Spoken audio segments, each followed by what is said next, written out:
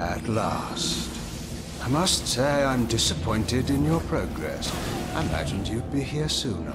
Hey YouTube, so it's finally happening. Soul Reaver 1 and 2 remasters are on the way, and as a huge Legacy of Kain fan, I'm super excited, can't wait. So to celebrate, I thought I'd do some more invasions with Raziel. So this is rune level 200, I've got 80 int, 50 dex, I've got the Starline sword and keen infused beast claws with Lifesteal fist. And the way that's set up, that is a guaranteed one shot, as you can see here. So that was 1900 HP from both the Phantom and the Host, and I'll explain that setup in a little bit. Now this next invasion, so in the bottom right you can see there's a Phantom fighting red, and that red just gets sniped there by the Host who's up on the roof. So try and take out the Host, don't quite manage it. They now know where I am, so they go on a bit of a prop hunt. So I do hide in a bush for a little bit until they give up, and they go back to their little trick. So we now have, in a second you're going to see the Phantom is fighting another red. There's the Host on the roof, and the HP bar of the red will come up now, and there you go, you can see that's nearly 1800 HP, one shot. So I think it's time to teach the Host a lesson. So the way the Lifesteal fist setup works, if you buff your claws or fists with Scholar's Armament, and then if you have the Shard of Alexander and the Dagger Talisman, which both boost Lifesteal fist, and got the magic tier and the physic as well, that is a guaranteed one shot if you can land it. So you do have to time it right, especially if you don't have much poise.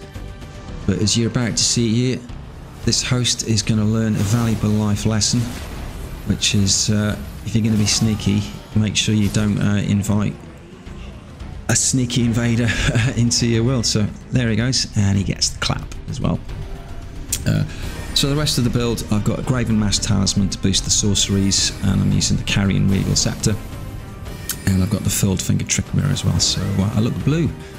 Now the Soul Reaver games, if you haven't played them before, the best way to describe Soul Reaver, it's like a cross between Dark Souls, Tomb Raider, Zelda Link to the Past, and a Metroidvania. So it's got that decaying world vibe that Dark Souls has got. It's got a huge interconnected map as well, a lot like Dark Souls 1. So you'll go off, exploring, and all of a sudden you end up in an area, near the start of the game. So it's really impressive what they were able to do on a PlayStation 1. The voice acting is incredible, so that's one thing that the Legacy of Kain series is really known for. They hired a bunch of theatre actors to do all the voice work, which was quite a new thing at the time, and it's held up really well to this day. So even if the gameplay necessarily hasn't held up too well, just the the characters and the stories and the voice acting, it's just stellar. You've also got the Blood Omen games 1 and 2, so they're told from the perspective of Kain, who is the main protagonist of the series. So the setup is, he is a nobleman who was turned into a vampire at the start of Blood Omen 1. And then Soul Reaver is told from the perspective of Raziel, who becomes one of Kain's lieutenants. All you know at the start of Soul Reaver 1 is Kain decides to punish Raziel because Raziel has evolved and grown a set of wings. And apparently Kain is jealous. But as you'll see later on in the games, Kain is playing a very, very long game against a hidden enemy. So the story is absolutely superb.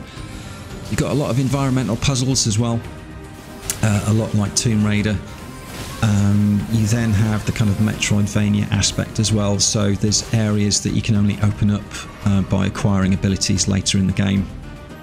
It's also got the Dark World mechanic from Zelda Link to the Past. So you can switch from what's known as the physical realm, which is the real world, to the spectral realm, which is full of wraiths. And the map layout will change slightly, so there's areas that you can only access, or puzzles you can only solve in the spectral realm, and then you have to move back. So seriously impressive. So yeah, I love the games, really recommend checking out the remasters when they land. So I will definitely be streaming them when they come out. And I'm going to do something with Blood Omen 1 and 2 as well into the run up to the launch. So might be a let's play, might be a stream, we'll see. But I hope you join me for that. And after I've finished Soul Reaver 1 and 2, I'll do Defiance as well. So that's a quick summary of the Legacy of Kain games. Hope you enjoy the rest of the invasions. If you do and you want to leave me a like or a follow, that'll be awesome. And I will leave you with some of the fantastic voice acting from Soul Reaver 2. Cheers.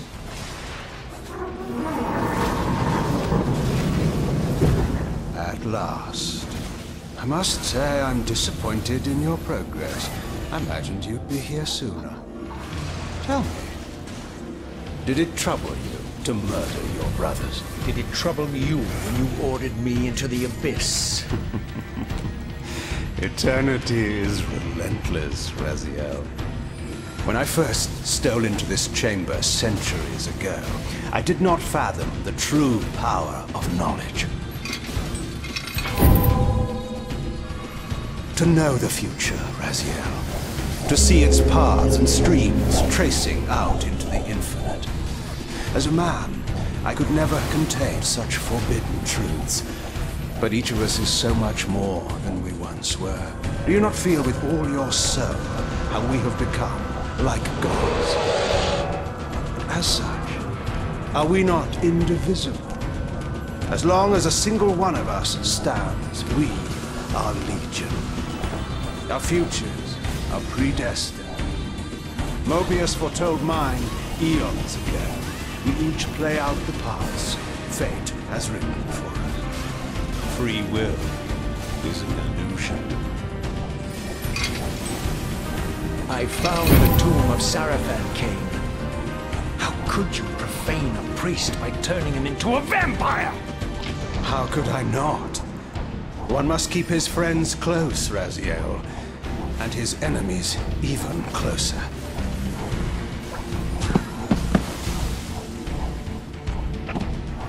Who better to serve me than those whose passion transcends all notions of good and evil? The Sarafan were saviors, defending Nazgûl from the corruption that we represent. My eyes are open, Kain. I find no nobility in the unlife you rudely forced on my unwilling corpse. You may have uncovered your past, but you know nothing of it. You think the Sarafan were noble, altruistic?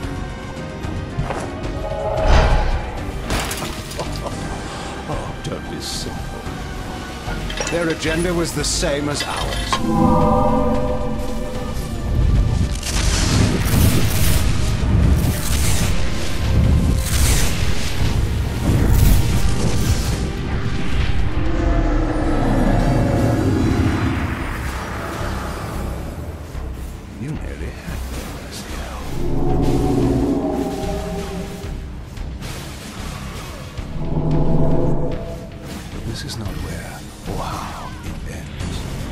Fate promises more twists before this drama unfolds.